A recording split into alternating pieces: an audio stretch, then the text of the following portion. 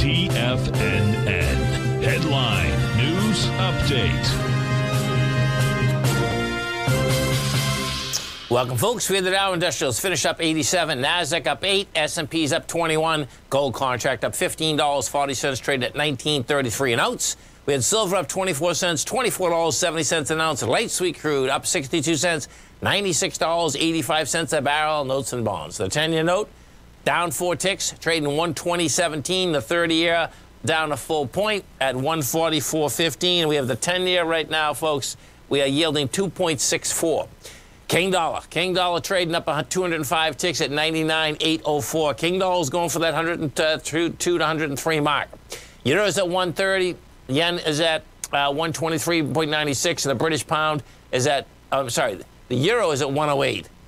The yen's at 123.96, and the British pound's at 130 to 1 US dollar. We get over and we take a look at the S&P. Bottom line, you went up, you filled the gap in. Bottom line, couldn't hold price, and you did it with lighter volume. So I suspect what you're going to see out here tomorrow morning, you're going to be flat. You're going to be into lower price inside the futures, in the SPY, as well as the NDX. The NDX is really much weaker than the S&Ps. NDX couldn't even handle it. It couldn't even get to the highs of yesterday, the NDX. So bottom line, to be building some cars, you're going into a Friday, long week, not a long weekend. Next weekend's a long weekend. Bottom line, you're going into the weekend, though. The real question is who is going to basically bid up the equities coming into the weekend.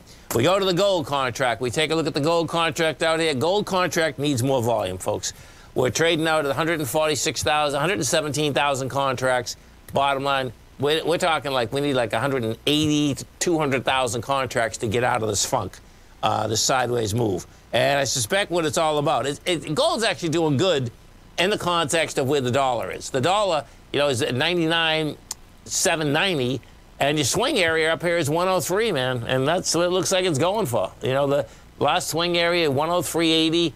The spike that we did the last time is 102.992. So I expect, number one, you're going to get there. The real question is, can it hold it?